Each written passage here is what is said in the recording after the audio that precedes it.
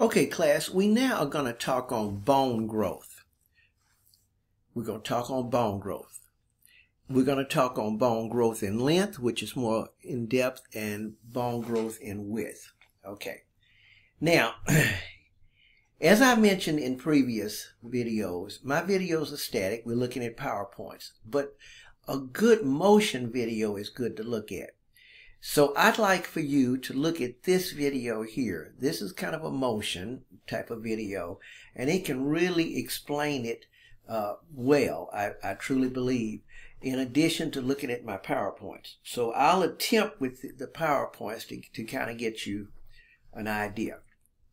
All right. If you recall, let's go back here, that I mentioned to you that we had this growth plate right there.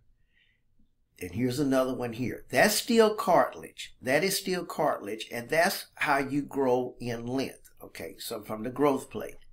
All right. So what we're looking at then, here we go. I'm going to go down here, right here. Right here at the end of your bones. In other words, in that growth plate. In that growth plate right here are layers of cartilage cells. Layers of cartilage cells and a couple of layers of bone cells. Layers of cartilage cells and a couple of layers of bone cells. Now, these are called zones.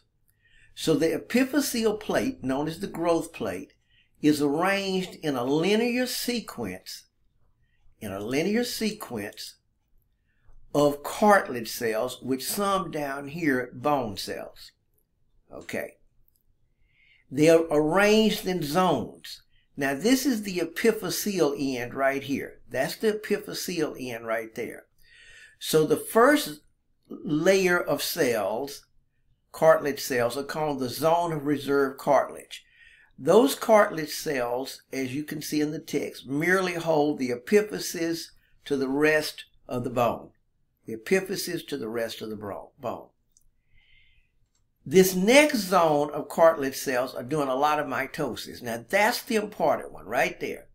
This next zone right here, this zone of proliferation, that is the zone of true activity. Those are the cells that are pushing, let me highlight that. Those are the cells that you are growing from. And that's on both ends of the bone. Okay, it's on both ends of the bone. Then these cells start to get larger, and that's called the zone of hypertrophy. The zone of hypertrophy. Okay. So in other words, we have a zone of reserve cartilage, proliferation. I'm sorry, I should have said maturation. The next zone is the zone of maturation, where the cells have stopped dividing and they are maturing. See, right here in that zone of proliferation, the cells are going through the cell divisional cycle. Here, they've stopped dividing, so they are maturing, i.e. doing differentiation. Then the cells start to grow bigger, called a zone of hypertrophy. They start to store glycogen in them. Now, these last two zones are where you are really bone areas. So here are the zones. Now, let me kind of explain. Let me kind of digress in a moment. Hopefully, this will give you an idea of what I'm talking about. Hopefully this will give you an idea of what I'm discussing here. All right. Right here, how does bone grow in length? Cartilage cells, chondrocytes in the zone of proliferation at the epiphyseal end of the growth plate multiply and push the long bone outward at both ends. They push the long bone outward at both ends. Let me show you what I'm saying. Here's a little picture. This here is, because they are multiplying, they're pushing it out this way and that way. Pushing it out because they are pushing forward. They're pushing forward. Now here's another little drawing I made to kind of show you. The cells of proliferation are pushing this way. The other end would be pushing that way if I did both ends. And that's pushing the bone outwards, lengthening the bone. So just concerned with the blue right there. With the blue. All right. Now I just want you to think on that. All right. I'm not ready for this provisional calcification yet. All right, I'm going to come down here. The cartilage cells are multiplying, and the new daughter cartilage cells, which are the new cells, we call them daughter cells, are pushing towards the bone cells. So you see what happens is here, let me go here, in this zone of provisional calcification, these proliferating cells are pushing into the calcified area. Now, if you recall, when calcium gets around cells, the cells get the air supply cut off. And these guys do not have a pipeline system. So when the cartilage cells get pushed into the calcified area is down here. Let me go over here to this picture. The calcified area is down here where the diaphysis is. That's where it is, the calcified area. So when they get pushed into that calcified area, the cartilage cells die. They can't push out anymore. All right? So let me go back to this. So, but as the zone of provisional calcification, ossification of bone cells are putting bone down. So in my picture, they are pushing bone this way, and these guys are pushing cartilage cells that way. Now think about it. All right. So I come here. The cartilage cells are multiplying, and the new daughter cartilage cells, which would be the second row and third row, are pushing towards the bone-making cells. Down here, the bone-making cells are putting calcified bone. That advances towards the multiplying cartilage. In order for a long bone to keep growing in length, the cartilage cells must perform mitosis, quote, faster, because they have to keep pushing these bone cells away. They must perform mitosis faster than the advancing edge of bone being laid down. Because when the bone gets around the cartilage cells, they die. When calcium surrounds the multiplying cartilage cells, the growth plate begins to close. It starts slowing down, which means that the multiplication rate, you're getting older. So you're getting older, you're getting time for the growth plate to close. The multiplication rate of the cartilage cells now is slower than the advancing side of the bone being laid down. So you got to keep pushing these guys away.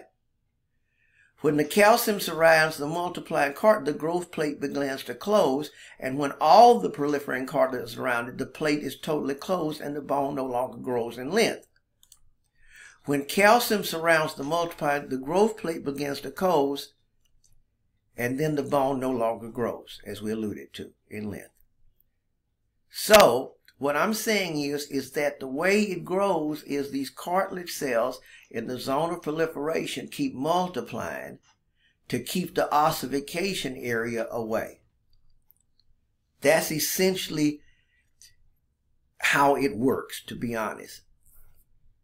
So when you look at this, you want to kind of identify your zone of reserve cartilage and the various zones I've shown. That's the growth plate.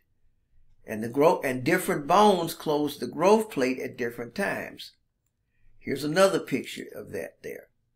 So here's another picture. So bone growth and length, the proliferation rate of the zone needs to be as fast or faster than the rate of action of ossification. You can read that.